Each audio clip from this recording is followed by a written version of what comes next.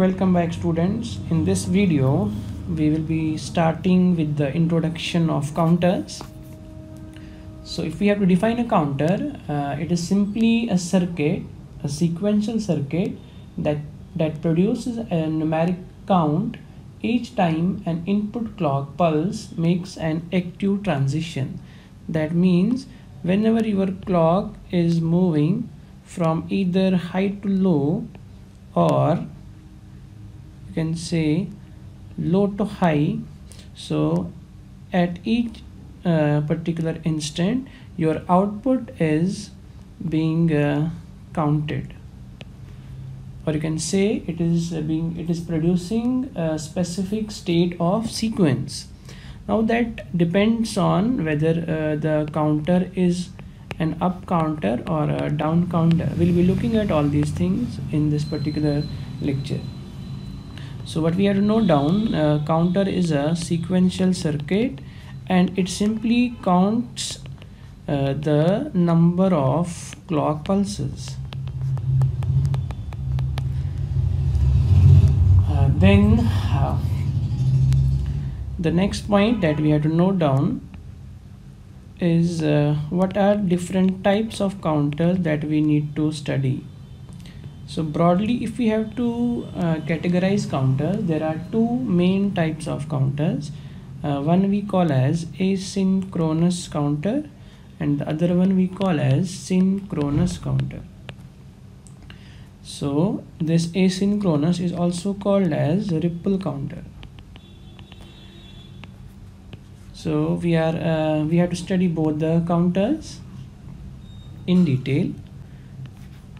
In order to differentiate between the two, there are some points which we must know. Now these two types of counters can again be categorized into further types.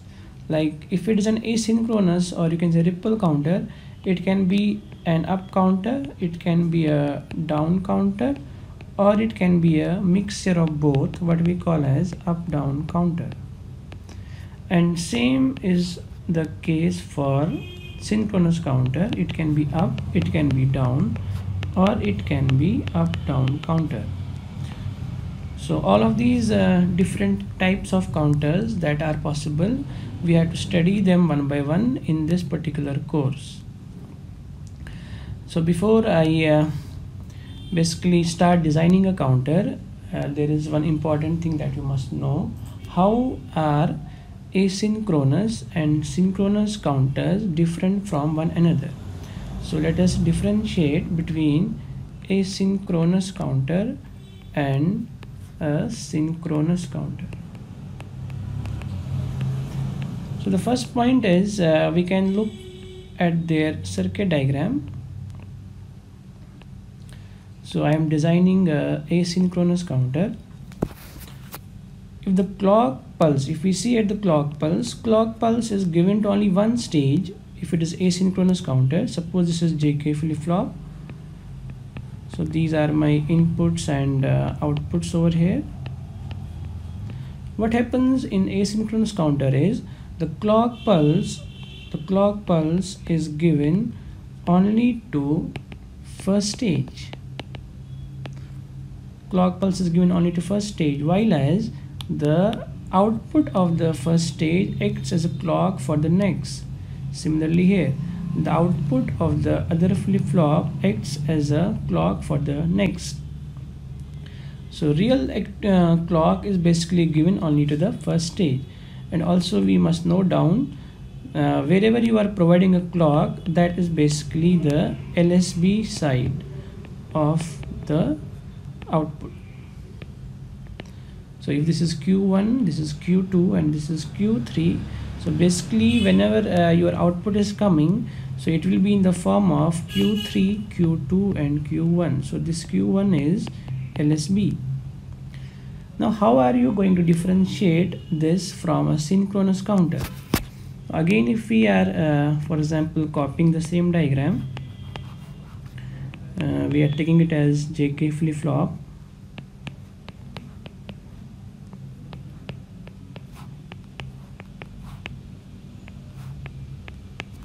Now coming back to clock, the clock is given to all the stages simultaneously. So this is the major difference between the two, and this is how we are able to differentiate. Just by looking at the circuit, we can say whether a counter that we are having is a asynchronous counter or synchronous counter, or just see the clock. So the major difference is here clock pulse is given only to first stage, only to the first stage, or you can say to the LSB.